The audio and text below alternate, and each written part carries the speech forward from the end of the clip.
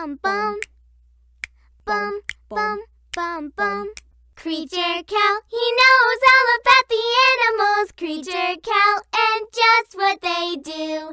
Creature Cow, there's so much wildlife to explore, so let's go to the zoo with Creature Cow. Creature Cow! Hello there, I'm Creature Cow, and today we're going to learn about hydrothermal vents. Hydrothermal vents are really cool. And by that, I mean they're really hot. The water around them can reach up to 400 degrees Celsius, and they release lots of toxic chemicals. There is also no sun, and therefore no plants. And yet hundreds of thousands of sea creatures live down here. Who, what, where, when, how? The answer is bacteria. The bacteria take the harmful chemicals from the vents and they use it to make their own food. That food can also be used by other animals.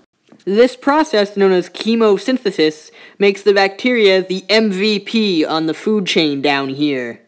Well, that's it for this episode, as I always say.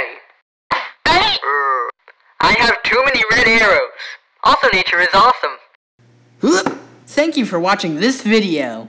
Please hit that like button and subscribe for more awesomeness. Make sure to check out my other videos.